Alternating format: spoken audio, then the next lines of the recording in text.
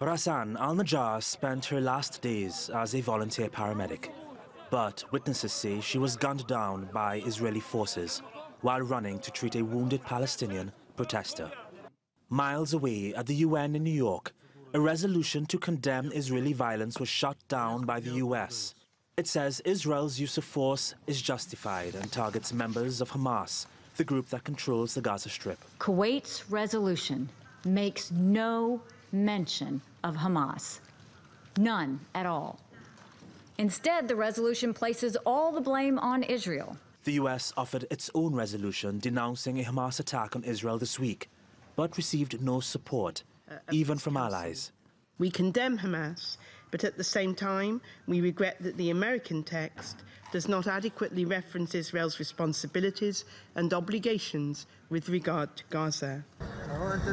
The Palestinians protesting at the Gaza-Israel border want an end to Israel's blockade of Gaza and its occupation of the West Bank.